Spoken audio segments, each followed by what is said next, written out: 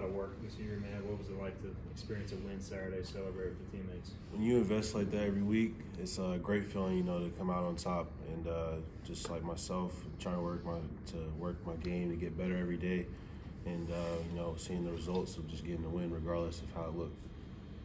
Does it, I don't know, take some pressure off you guys' shoulder to get back in the win column, or does it just make you more hungry for the next one to experience the same? I think it just makes us more hungry. I don't think there's ever pressure to winning a game. If you do your job, you know, you work hard, it should work out the way you want it to. Parker, I feel like the past, I don't know, at least 2 weeks, maybe 3 weeks, the offensive line really got some good push, especially in the run game. I mean, what did it take for you guys to get to that spot? That's a really good question. I think it's just a mindset, how we prepare. I started to look at things positively and not, you know, so negatively. And, you know, even when I lost a rep, you know, in practice or something, just how can I get better from that? So I feel like we all had that mindset and just, you know, carrying on from that. Do you think as you got older, you were able to kind of reach that mindset now? I mean, maybe, I don't know, maybe as a freshman, you know, if you're getting beat, maybe you might get down on yourself, but now you're able to look at it differently. Yeah, and that's the beauty of the game. Like, the game teaches you so much and how to approach things mentally. And just, I see everything as a positive regardless of the situation. Like, our season, you know, it isn't the way it's going, but I see it as a positive, and it's going to be a good lesson I teach myself or I learn from myself in life, you know, beyond football. Coach Mobert's coming in, and you guys have kind of moved some pieces around up front all season. So, you know, it's been a learning experience, it seems like. But do you feel like towards the end of the year, you guys are starting to kind of mesh together up front? Yeah, absolutely. The chemistry's there. I feel like even with guys that, you know, have rotated different positions are starting to gel with guys that they weren't used to playing beside. And I just appreciate, you know, everybody coming in, just working and keeping that same mentality every day.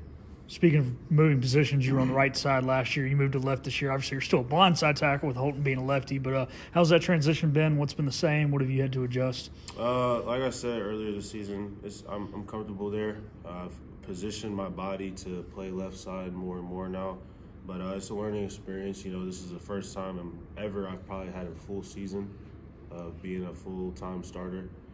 It's also playing left side fully, so it's a learning experience and just continuing to improve and see what I can do, you know, beyond. Navy does, I mean, as much defensively as y'all probably will face. So the challenges of facing that, kind of trying to maybe diagnose what they're doing pre-snap, that sort of stuff. Yeah, I talked to some of the guys about it, like Dustin, and I was just saying, like, we got to be real technical with our steps and our hands because these guys do a lot of things we do, and they mix things up, which makes it difficult for teams to score on. And that's why, you know, teams can't really score in our defense like that because the way we play the game physically and how we mix things up as a scheme. Is it good that there are some similarities, you know, between Blake's scheme and obviously their coach? So you do have maybe some, you know, expectation of what you might see Saturday? Yeah, I think we're going to see the same thing, but I feel like they're going to add something new every time. You don't know what they're going to come with. And just, you know, if we do what we're supposed to do today in practice, tomorrow, and the rest of the week, we'll execute well. Coach talked about working on Navy for the last month or so.